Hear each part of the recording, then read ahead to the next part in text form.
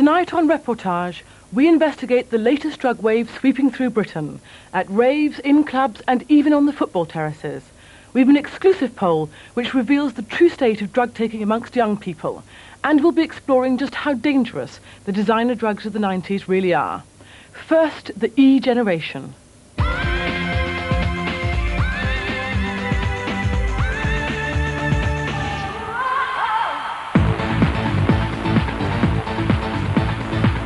When you're on an E, it feels like you love everybody and it's just brilliant, superb.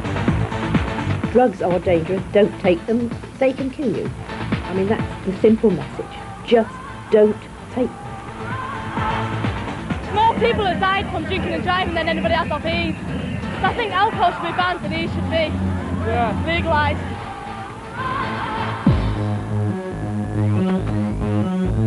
The rave scene is the centre of 90s drug culture. Ravers travel from all over the country to indulge in a night of... For many of them, the weekend starts here. First, we'd get ready and that, then we'd go round to one of our mates' houses, probably have a bit of cannabis there. The best thing about raving is going out, taking drugs, having a laugh with all your friends. If you work, you work in the day, probably sitting overnight.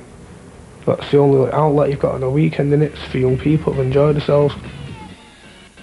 The rave starts long before they reach the club. While some are dancing in the aisles, others are popping pills.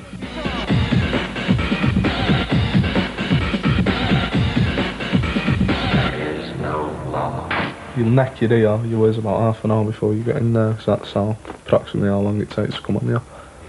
Quicker if it's good gear, like. In Britain, up to 90,000 young people live for raving at the weekend. While this club in Burnley may have tight security on the door, for many of the ravers here, everything starts with an E.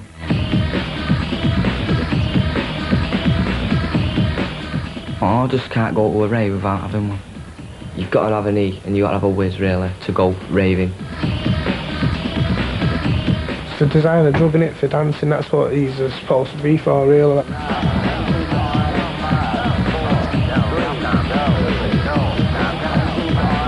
Ravers have abandoned alcohol for soft drinks and ice pops.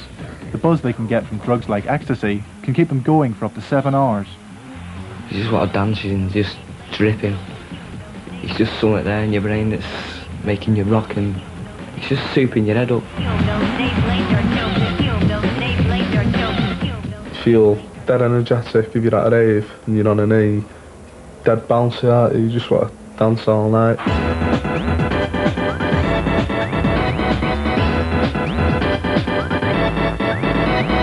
If I was in the club, I'd put Vicks on my neck if I was on a whiz or an E. What it does, it brings you up, you see. So your buzz comes back again and you start dancing a lot more. Spaced out dancers popping pills is a common sight at raves, but the management of this club in Burnley claim it's impossible to stop ravers using drugs. Any kid takes a drug round the corner and then comes into the club. You know, what do you expect me and the door staff and security to do about it? But having said that, if they must take drugs, then realistically, you've got to, in the best way you can, show them how to do it properly.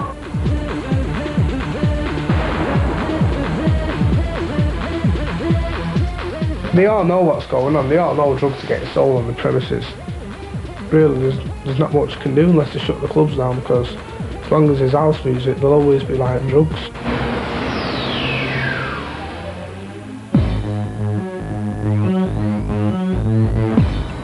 The legend of E may have spread across rave culture, but there's still little hard evidence of the scale of drug taking in Britain today. So Reportage set out to discover exactly what's going on at clubs and raves across the country. We commissioned the Harris Research Centre to carry out a poll of 700 ravers and clubgoers between the ages of 16 and 25. The results show that drug taking amongst clubgoers is rife. 33 people openly admitted to taking drugs, while 66%, that's 2/3 of those we talked to, denied it. However, when we asked if their friends had taken drugs, the figures doubled. 67%, that's over 2/3, said their friends had taken drugs, while just 29%, less than 1/3 of clubgoers, denied this. The drugs are the club scene at the moment now. Drugs have been offered to us, in almost any club that we've been to so far in London. We then asked people if they had seen drugs changing hands at clubs or raves. 40%, that's 4 out of every 10, confirmed they had seen deals taking place. 59% had not seen any drug dealing. Yeah, but you get drugs everywhere, don't matter where you go. You get drugs everywhere. Taking drugs isn't restricted to warehouse raves. In major London clubs, Reportage discovered that drugs are just as easy to come by. I've just been to London's Heaven, and as in many nightclubs across the country, drugs are easily available. Within the space of an hour, we were offered cocaine, speed and E. With names like White Stars, Black Kelly, Berliners, New Yorkers, the price tag on E here is 15 to 20 quid a go. In Heaven, dealers circle the club chanting, "Are you sorted?" all claiming to offer the best pure gear.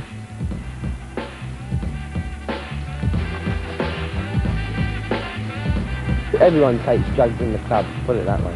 I do see drugs changing hands a lot in clubs. Ecstasy is ecstasy. A lot of the people who go there, it's the first thing on their mind is to get something down their neck. We met at least half a dozen dealers who had outfoxed for club security checks. Tonight I came into a club and a lot of people offered me drugs. What would you have to say about that? I don't like drugs in my club. I don't like people that sell them. Simple as that. If I see them or my security, they are thrown out. In several clubs we saw people scoring and deals being done.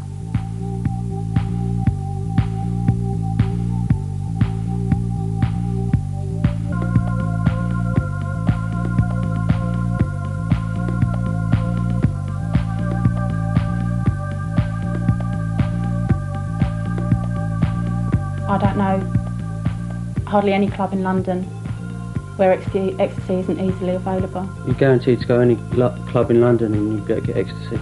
Clubs have become the #1 venue for dealers.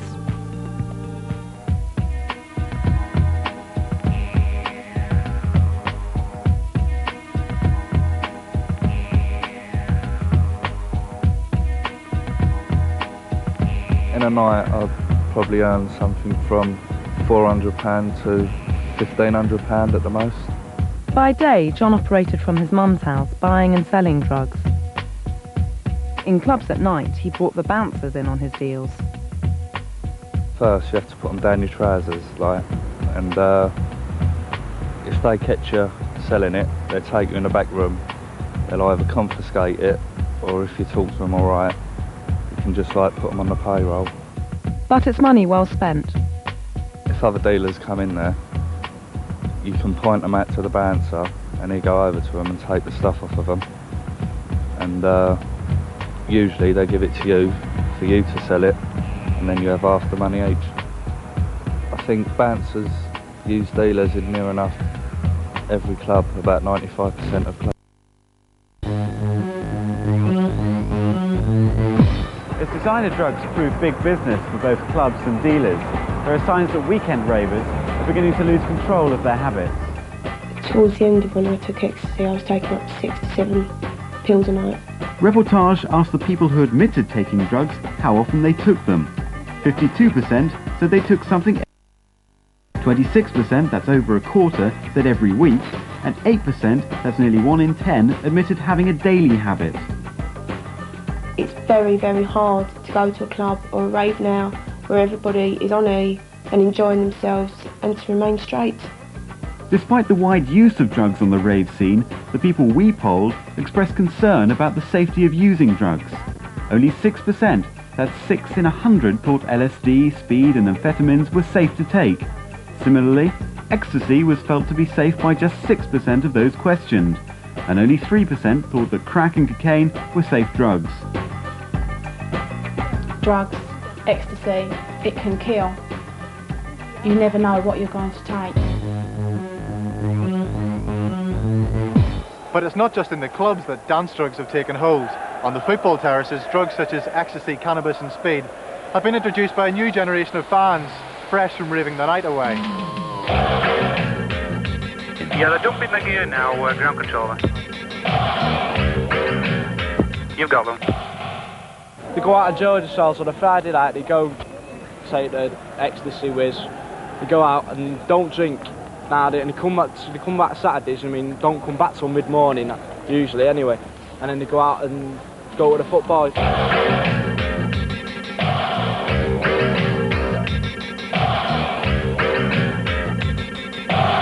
You can see people who have been out on trips Friday night, still Saturday afternoon, they're still on their way.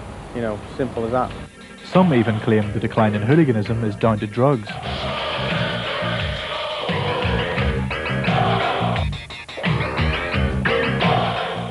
It's just now like that into raving as clubs have got to, you know, come in and everything, and more people into drugs and that nowadays. I think the fans are really more interested in raving than fighting. It's a lot more fun and you don't get arrested for it. Away matches in Europe have also exposed fans to drug use, notably when 20,000 Manchester United fans descended on Holland last May. I think Rotterdam was a very clear instance of a lot of young people having a kind of 3 or 4 day drug fest, and one in which one has to say drugs played quite a significant part for a lot of those people. Lifeline is now focusing on dance drugs like ecstasy and its young users, especially targeting ravers and football fans.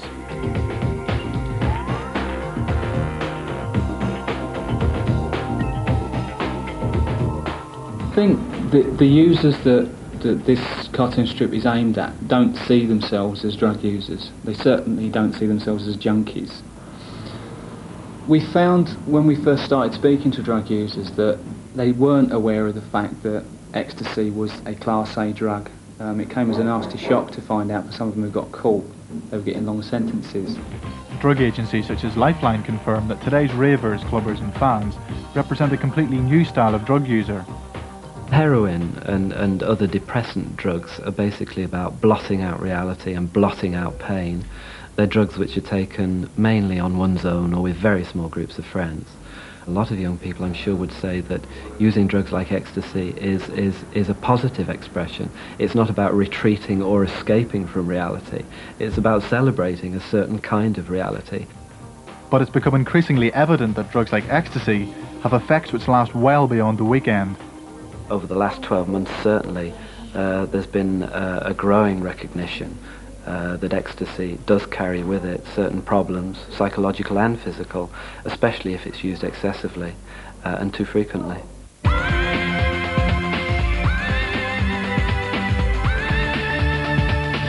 Nowadays, drug taking centres around designer drugs and all-night raves. The focus is on fun and the pursuit of happiness, and it's all summed up in the name of Britain's most popular designer drug, ecstasy. It's all light years away from past images of desperate and lonely smack addicts. But is there really any less to worry about?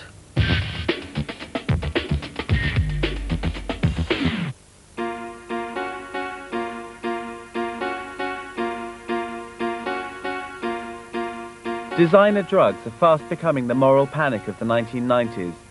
Drug horror stories fill our daily newspapers, and the 7 people who have died of ecstasy in the UK have created headline news. These tragic cases have had little impact on the popularity of pills in Britain's clubland. It seems the 500,000 regular users of ecstasy and acid are largely unimpressed by the horror stories. But what risks are they really taking?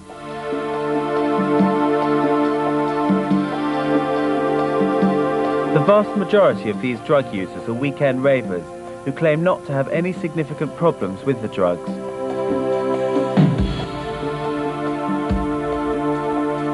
It can be rather overwhelming at times. It's almost like a sort of orgasm without the sex, all over your body. I wouldn't take it, every week, but used in a small amount when you're being sensible, I think it's perfectly reasonable. But for some, problems do arise as the body builds up tolerance to the drug. You buy one, you have it, it starts to wear off, I'll have some more. You have another one, and it goes from there. It can escalate, and you can be doing 3 or 4 regularly. You go down with 2 people, and for some reason you don't see them for an hour. But in that space of time, you can be going from completely normal to being someone that is not on this earth. And that is when a lot of people get panic attacks, and that's when a lot of people start having problems. All these designer drugs, which provide a short-term high, drain the body of energy. The sorts of problems that people run into, firstly, that the common problems are those that occur very shortly after taking the drug. The effects on the body are that the heart rate is increased and the blood pressure is increased also. There's a risk of getting chest infections, flu-like illnesses, even pneumonia. The drug decreases one's appetite. There's a feeling of an increased tension in the muscles, and this may be particularly so in the jaw muscles and may lead to grinding of the teeth. It commonly causes minor distortions in one's perception, which can be quite frightening. Possibly the greatest danger is that drugs are rarely pure. They can be mixed with crushed glass or other hard drugs like heroin.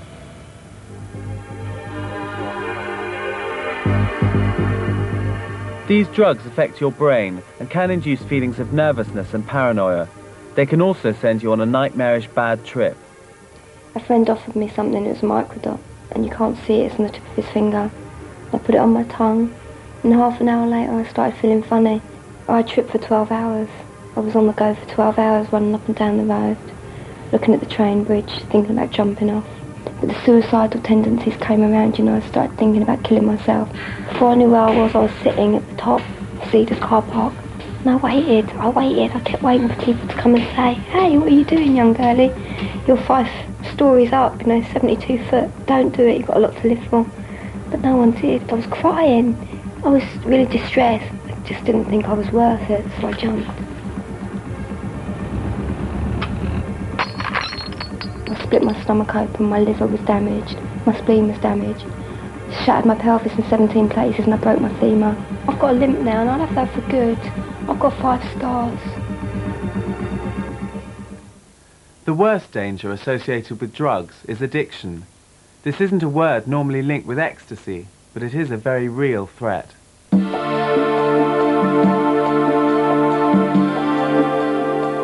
It's very addictive. It takes your life over completely. Last year I was using it almost every day, between 5 and 6 a night. A friend of mine who's addicted to ecstasy, he suggested that I work for an escort agency. I started working for them and I was clearing about $250 a day. And that's how I could provide the money for my habit. Many experts claim that today's weekend ravers are not going to end up a generation of addicts. The main reason that people use drugs is because they like them. They get something positive out of using them. There is a popular assumption that people use drugs to compensate in some way for a personal inadequacy. They're low in self-esteem is a popular term. The evidence for that is very shaky. But there's a growing school of thought that it's not your social background which defines whether or not you'll become addicted, it's your biological makeup. The only way at present that people can be aware of whether they have an addictive potential is to look at their family. Have a look back at your parents. You know, is Dad someone who's given up smoking 19 times but always goes back to it?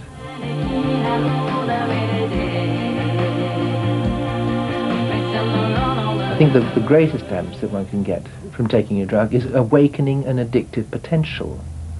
Supposing you are one of these people that has the genetic tendency towards addiction, once you waken that up, you've got a tiger by the tail. Once addicted, breaking free is very hard. You've got to wean yourself off the drug. You've got to. It's a struggle, and you've just got to be very. You've got to be very strong with yourself.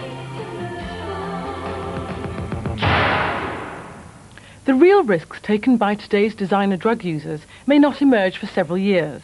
Even for the experts, measuring the potency and effect of street drugs is complicated by the fact they're often mixed with more dangerous substances. And it seems that some people just become more easily addicted than others. The only thing we do know is that designer drugs are here to stay, for as a society we're continually looking for mind-altering substances.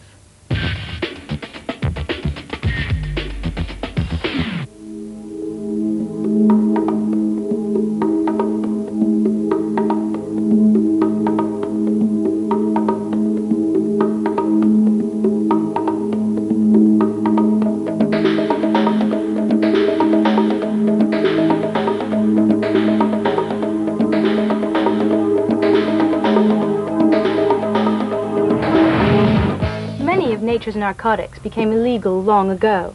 The The 20th century has since seen science's race to design artificial drugs aimed at enhancing our health and happiness. We live in a quick fix society. People want their fixes quick for whatever is wrong with them, you know, whether they feel low or too agitated or whether they've got a pain.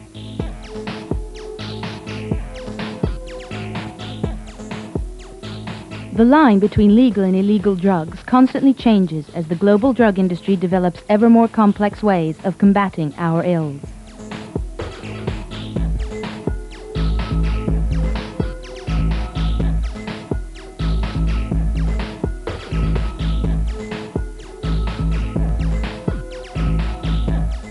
When you start out in making a drug, you can't just say we're going to make something that will make people feel better.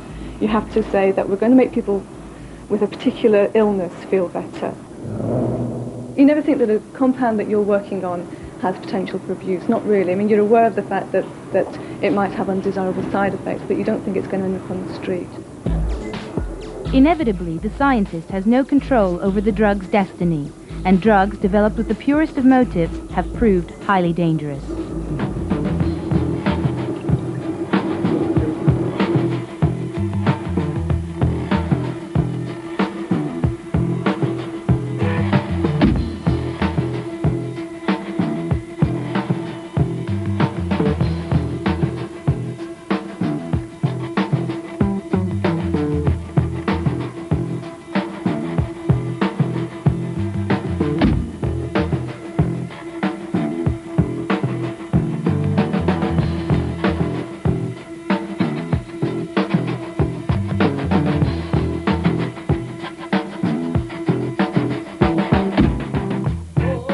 As stories of drugs' alternative attractions spread, underground production begins. There is really no divide between what's going on in the surgery and what's going on in the street, because the very same products land in the street via the surgery. Practically every drug you can think of now that people use in clubs are started off as pharmaceuticals. The story of E shows just how a drug was rerouted from science to the streets. In 1914, MDMA was first patented as an appetite suppressant but never marketed. By the 50s and 60s, it gained a reputation as a fun drug. Then, in the 70s, MDMA re-emerged as a tool in psychotherapy due to its effect on the mood.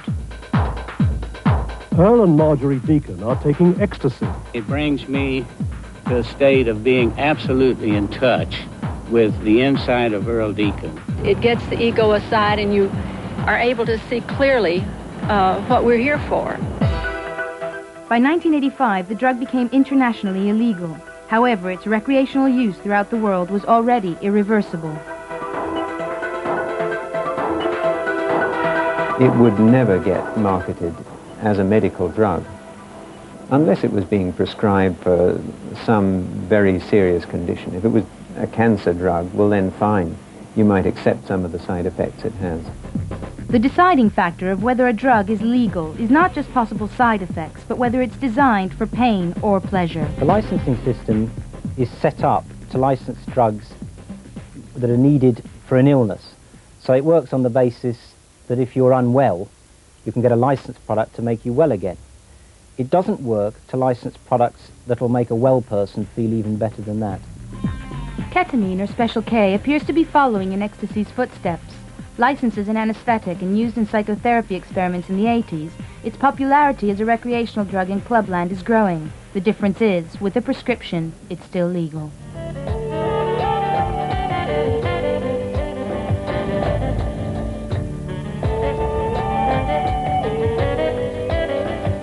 I had a very high dose, remember that, it's important, so that I was paralysed, I couldn't move. And it's an extraordinary feeling, felt as though I had no body at times, and then a body would come back. Like LSD, for example, ketamine can amplify the senses. So anything that's going on around you can seem terrifyingly loud, extraordinarily bright, and this can be really disconcerting and quite upsetting. I expect that if ketamine does get as popular as some other drugs, then it will be made illegal. It seems we're far more adept at creating designer drugs than in controlling their use. And the forces of law and order are finding modern drug abuse the most difficult so far to detect and deter. As the drug war goes into a new phase, the police are hoping to adapt their tactics. Reportage has been watching the detectives.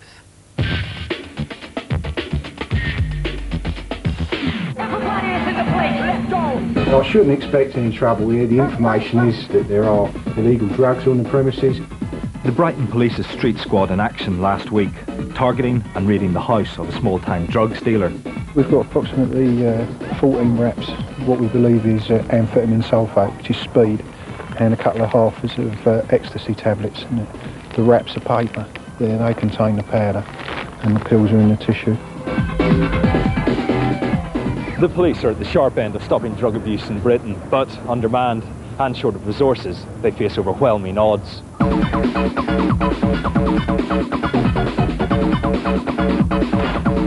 current trend at the moment is geared around ecstasy and LSD. Almost all offenders now will either have some ecstasy in either pound per tablet, whether it be 1, 2.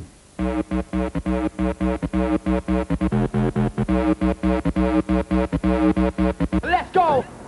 Brighton is one place where the police are determined to tackle flagrant drug dealing. The street squad's brief is to bust and bust again, keeping dealers on their toes. I could never have enough of them. It is a very busy field, but the idea is to try and take out as many dealers as we can and reduce the amount of drugs on the streets. It's basically the idea behind it. You say it improves the community that the people live in.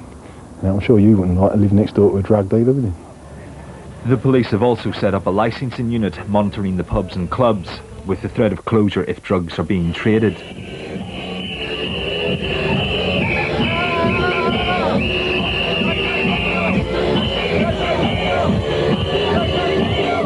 We've got the ultimate stick in that we can wave in the air at them and threaten perhaps prosecution or removal of the licence.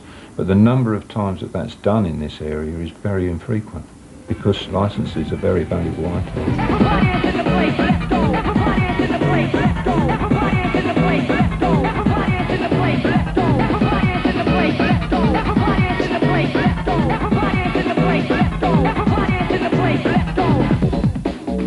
The problem is growing. Brighton is the centre of the South Coast clubland, with a large student population and 10,000 extra young people at weekends. Clubgoers feel the efforts of the police to stop dealing are in vain. They're about, but we never see police around. There's none around at the moment, are there? So there could be sort of dealers around now. I mean, you can walk through here and get offered drugs within half an hour. I mean, or a mile walk, not even a mile. You know, just, you know, how are the police going to clamp down on that? We've got 4,000 to 5,000 youngsters in one building. It's dealer's paradise. They're crammed, they're in tightly packed, and the chances of detection must be fairly minimal.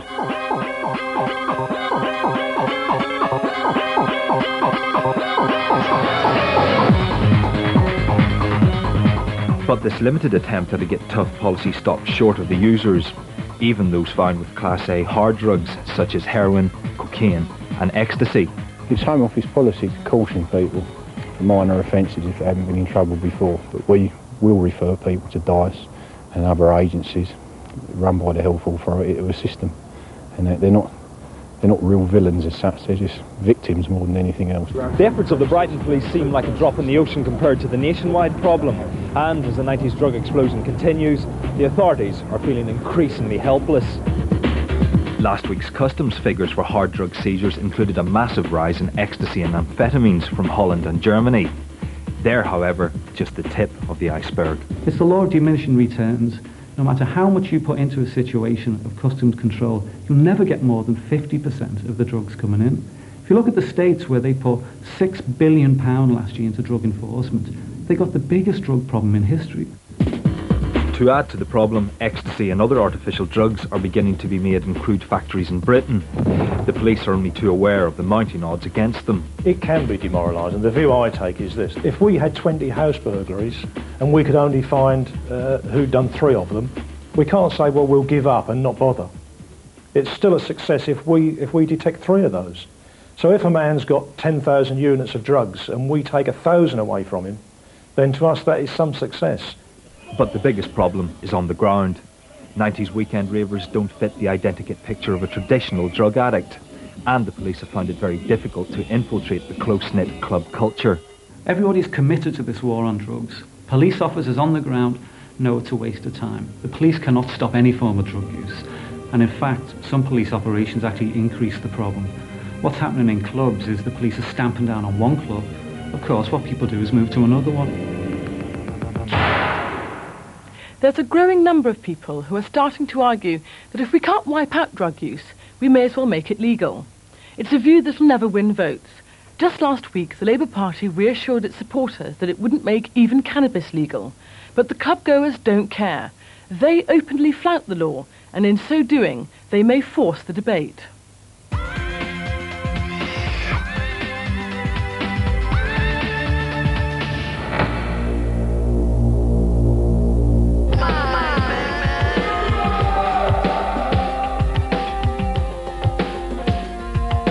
All people have the right to take mind-altering substances. It's their own choice, and no one should interfere. We should legalize drugs now.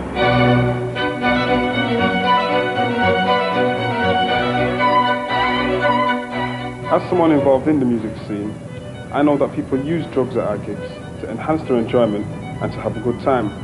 Our gigs provide a safe environment for people to express themselves.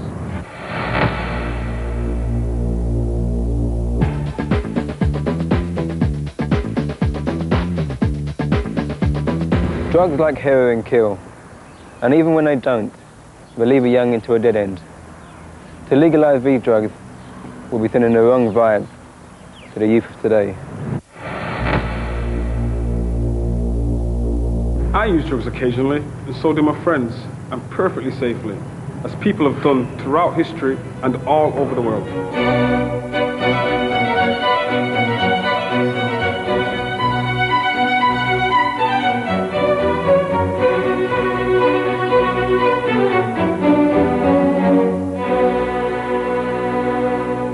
I think we should go back to at least to the Victorian type of drug taking where you could buy laudanum, which was the great Victorian tranquilizer. Laudanum was a sort of alcoholic solution of opium, and you could, as I say, you could buy it at any chemist shop. And I don't think the country would collapse today if you put it on the chemist shelves as it was 100 years ago.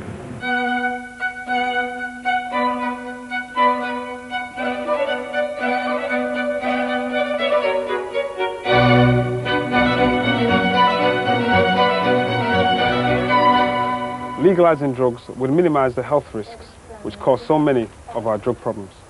If you legalise the supply of a drug or make it very much easier, you will remove or greatly diminish the numbers and the influence of the black market. I'm not too bothered about soft drugs like weed, but you've only got to look to America at a crack epidemic to realise that legalising all drugs would be a crime.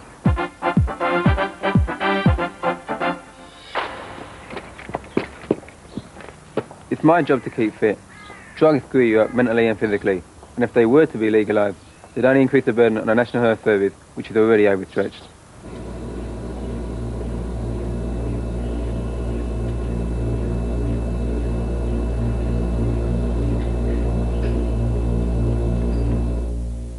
You know, one of these three cases died. You know, he was found in an alley behind the nightclub, headbutting the pavement. He was so delirious, and he bled internally into his brain. My own lifestyle, I've got a lot of friends who take drugs, what you call popular drugs to take. Since then I think it's shocked me into regarding that as a very naughty situation, very dangerous. You can't give official sanction to a drug that can kill. And the problem is that you don't realise it will kill when somebody offers you the drug in a disco and there's a lot of peer group pressure, oh, we're taking the drug. It's a real waste of a life, especially an 18-year-old or a 20-year-old. It has moved my opinion. I think if you legalised it, more people would die. Making drugs illegal has fueled a crime explosion, just like the prohibition of alcohol in America in the 1920s.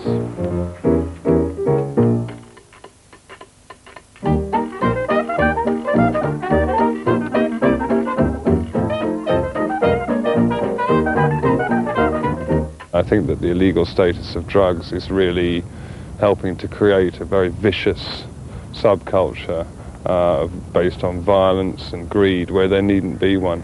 It represents a lot of human suffering.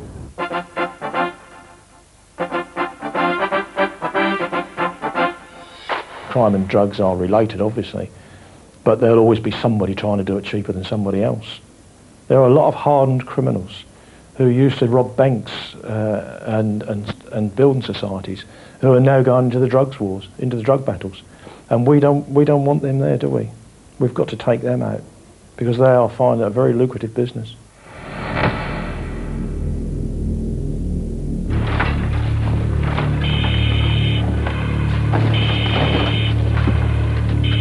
You can go now. But we're her friends.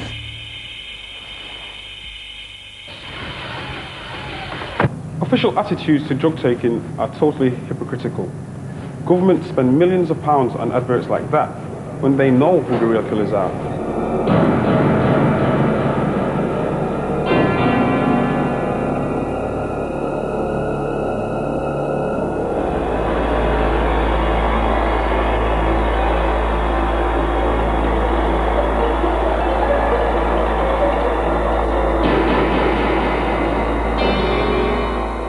Campaigns failed because it wasn't addressing the realities of drug use as it happens in pubs, clubs and on the streets today. It portrays a stereotypical, frightening, scaremongering image.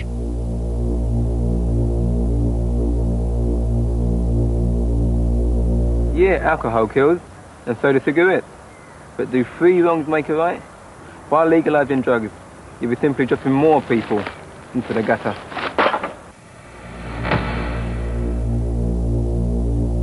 In an ideal world, I should be able to go into any chemist and buy whatever I need to have a good time.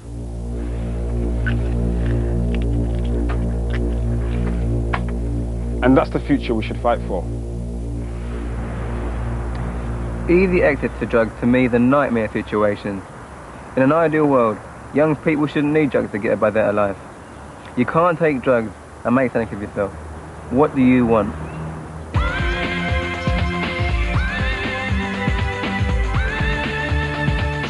Though we may never be able to accept buying designer drugs from the local chemist, the taboo on talking about drugs and the problems they cause has been broken. Drugs are here to stay, and it's a case of simply facing the facts. So if you think you have a problem with drugs, or you would just like some more information, then you can ring either of the following numbers. Dial 100 for the operator and ask for free phone drug problems, or you can contact the special helpline we've set up, together with the Lifeline Drug and Information Centre. You can call now on 061 814 3222.